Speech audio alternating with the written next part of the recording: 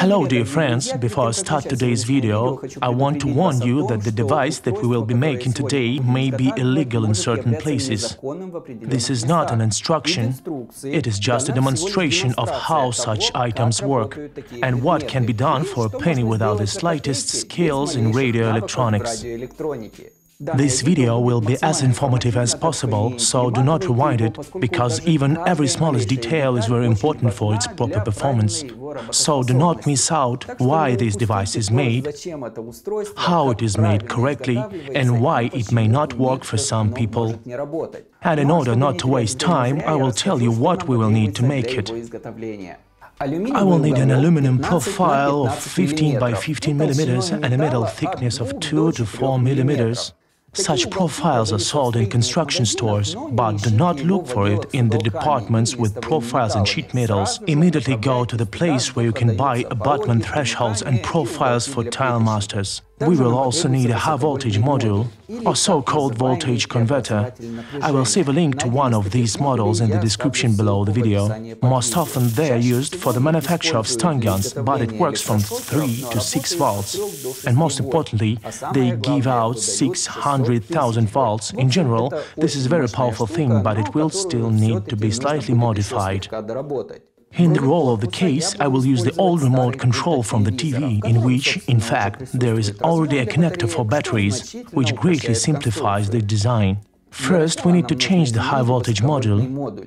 It's a little worn out, but it's not a hindrance to us, because when we step back from the edge about 2 centimeters, we make an incision and break off the top part. There is no reason to worry, because the upper part is just a multiplier, and if it is not extracted, we will not actually succeed. We leave only the transformer. With the multiplier, as you can see, the spark bursts. But without it, we get something like high-frequency plasmas.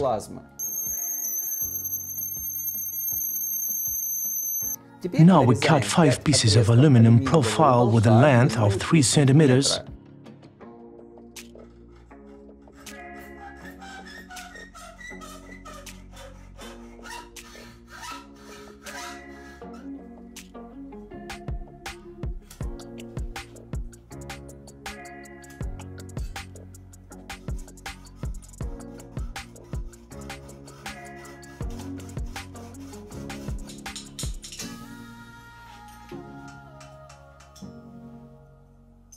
And slightly round the corners.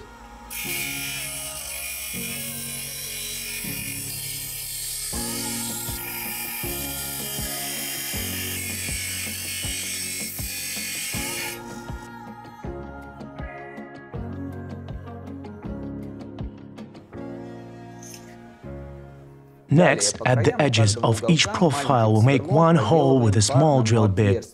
This is necessary in order to make it easier to center the label in the future.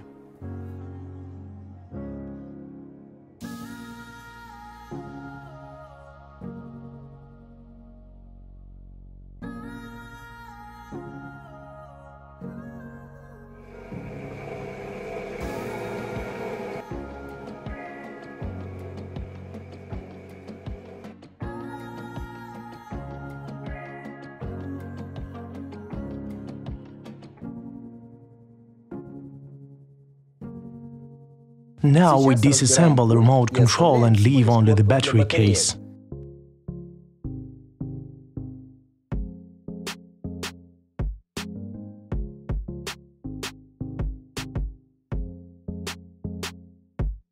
We apply the first profile, put a label, make a hole,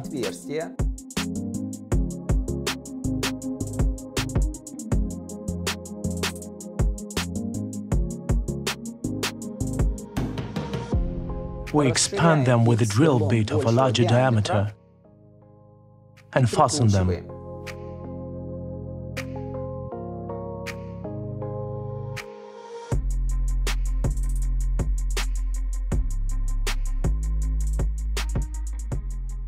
We take a regular sheet of paper for the printer, fold it in half, apply the second profile as tightly as possible and make marks, and then holes. The same operation should be performed 5 times, achieving a minimum gap between the profiles.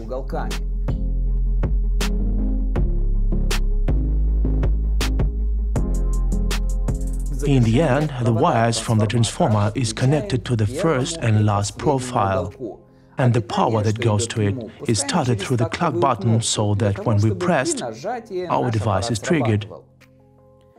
As a result, we have a very powerful and versatile device.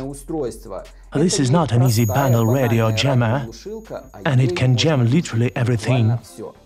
At neighbors, in shopping centers, in shops and restaurants, literally everywhere at a distance of up to 50 meters, taking into account, of course, the location, extraneous interference, you can jam Wi-Fi, radio, television, or even cellular communication.